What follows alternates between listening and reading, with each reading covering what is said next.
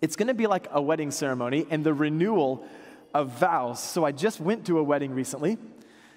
And because we're a sentimental people and we really love emotion, and by the way, I do too in our culture, the first look, the groom sees the bride, that first look is like the highlight for most people when it comes to wedding day. For me, because I'm still old school, the vows are still the most important part of the wedding ceremony. And here we're going to see Israel and God exchange vows again and renew the covenant. Here it goes.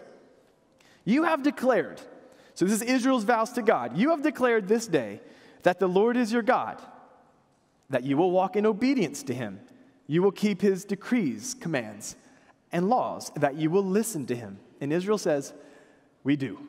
This is your vow. And the Lord has declared, his vow, that you are his people, his treasured possession as he promised, and that you were to keep all his commands. He has also declared. So you're going to see who does the heavy lifting in this relationship. It's not Israel. He has declared that he will set you in praise, fame, and honor high above all the nations he has made, and that you will be a people holy to the Lord your God, as he promised. These vows are really helpful in understanding why you would become second to God's first. Here's why.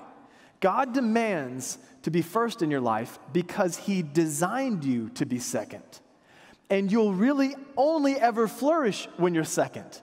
It's how he made you. It's how he made you. Hey, I'm John. And I'm Abby, and we are the hosts of Boulevard Online. Hey, thanks for watching this video. If you liked it, give us a big thumbs up by hitting the subscribe button right down below.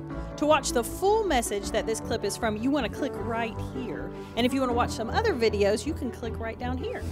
We'd love to see you again 10:20 every Sunday morning. We'll have great worship, fun stories, and a great message. We'd love to see you. Until then, be blessed. And don't forget to be a blessing.